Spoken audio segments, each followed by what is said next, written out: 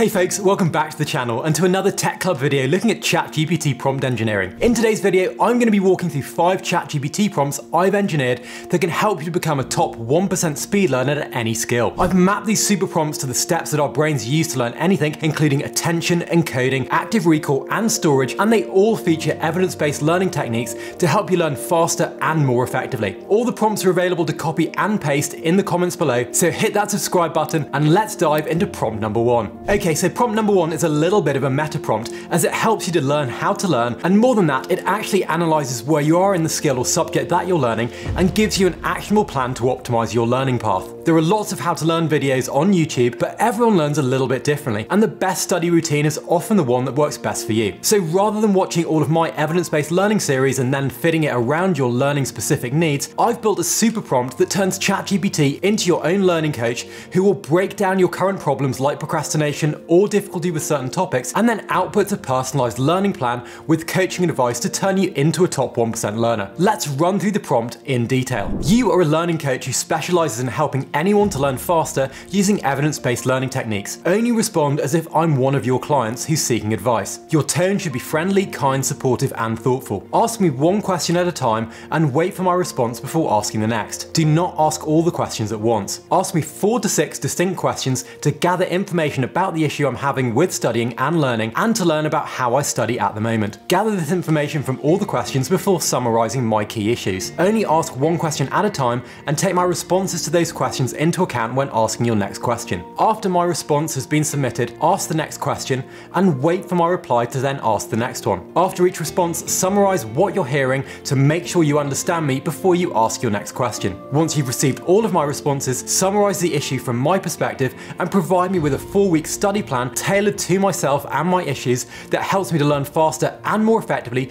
using evidence-based techniques. Now, you can tweak this prompt as you like, swapping up the study schedule or number of coaching questions, and you can be really specific around the current problems that you're facing when learning anything. Feel free to share the coaching advice your ChatGPT learning coach gives you in the comments below or on socials and tag me in, as I'd love to see just how creative you can be when trying out the prompt for yourself. Prompt number 2 focuses on the encoding step of learning. I have some great videos on encoding, but as a quick refresher, encoding is just the process by which information is put into our brains. It's the act of moving information from the temporary store in our working memory into the permanent store in our long-term memory. You can think of it a little bit like how files are organized in folders on your computer when saved to the hard drive. To better encode information and learn more effectively, we want to link new information to what we already know and make it organized and easy to recall later on. One really effective way to do this is to use mnemonics, which can be easy to remember acronyms or rhymes like HOMES for remembering the Great Lakes in North America, or like every amateur does get better eventually for the strings on a guitar. The problem with mnemonics is that unless they exist already, they can be hard to construct and made relevant to what you're currently learning. Luckily, ChatGPT can help you out here. We can use the following prompt to quickly create a selection of word-based mnemonics that help us to more easily encode and remember information for longer. You can insert the topic at the top, in this case we'll use mitosis, and then say, you're a study expert. I will give you a specific topic that I'm currently studying, and then you'll respond with an easy to remember mnemonic to help me better encode that information. Mnemonics should make sense and be humorous and easy to remember. Break down the topic and simplify if necessary. Output mnemonics in a table. You can then select a mnemonic that jumps out at you for whatever you're learning and boost that encoding step. Active recall is one of the most effective evidence-based learning techniques out there, with tons of studies supporting its ability to help you learn faster and more effectively. The problem with active recall is that creating your own active recall task to test yourself on can be really time consuming, and paid testing or coaching resources can be really expensive too. Step in ChatGPT. We can use the following prompt to build out a fun, real-time self-testing system to quickly test our knowledge of whatever it is we're learning. You can insert your topic using a variable at the top, in this case we'll use biology, and then say, you're a studying expert. Please ask me a series of active recall questions on the above topic. Ask me only one question at a time and wait for my answer. Do not ask multiple questions at once. Questions can be of the format, and then insert the format you'd like, in this case multiple choice. When I get a question correct, make the next question harder. When I get a question wrong, make the next question easier. After my answer, tell me whether it's correct or incorrect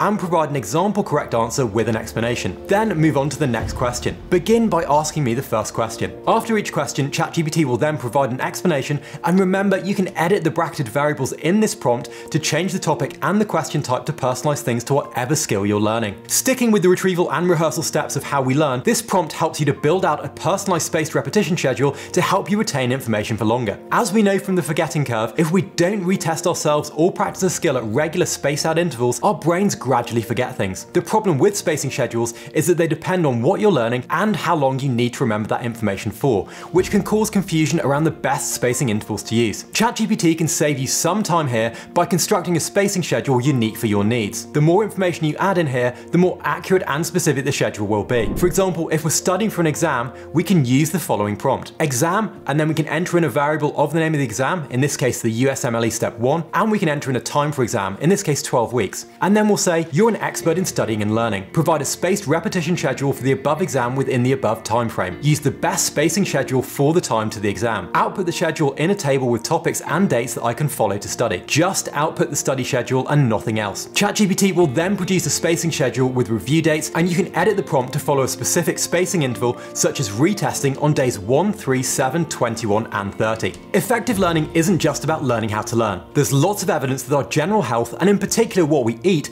plays an important role in helping us to stay focused and to consolidate our memories. Unfortunately, nutrition isn't taught particularly well in schools, and even if you've watched some of my videos on foods and nutrients that boost our brain's ability to learn, shopping and meal prepping can take ages, so we end up defaulting to quick, unhealthy options when we're focused on trying to learn things as quickly as possible. To help you out here, I've built a ChatGPT super prompt using my CRAFT or craft framework for prompt engineering that turns ChatGPT into your personal nutritionist, who will not only create a healthy meal plan for the week to help you stay focused and learn effectively, but will even provide you with a list of ingredients to shop for and the recipe steps for each meal. We can then add in a request, in this case, generate a custom meal plan, and then we're going to break that request down into actions. Create a meal plan following the below rules. We can set the length, in this case a 7-day plan, the daily calorie goal, the approximate daily macros, which breaks down what's in our meal, and then the protein type. In this case, we're going to go for keto. We can also set things like the effort and time, such as preparing to cook in under 25 minutes, and we can even specify our favorite foods and any allergies or foods to avoid. We're then going to frame our output. In this case, we want to say, use only ingredients commonly available at a regular grocery store, and include the following: a meal plan with names of all dishes organized by day and a breakdown of the macronutrients for each meal. Secondly, we want a shopping list of ingredients for each meal. And thirdly, we want a recipe list in order. Recipes that should be as short as possible. And then finally, we're going to set our template, or how this is actually going to be output by ChatGPT. Output the meal plan in a table,